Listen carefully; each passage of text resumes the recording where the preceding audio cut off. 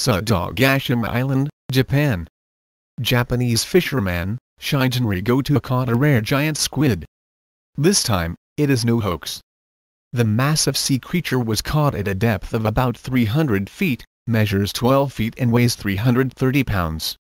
According to the Smithsonian Ocean Portal, a giant squid was first recorded live in 2006 by Japanese scientists, who used a baited hook to haul up a 24-foot squid. This is the 8th giant squid specimen brought into the Niigata-Sato Island port. It is being studied at the Fisheries Ocean Research Institute in Niigata Prefecture.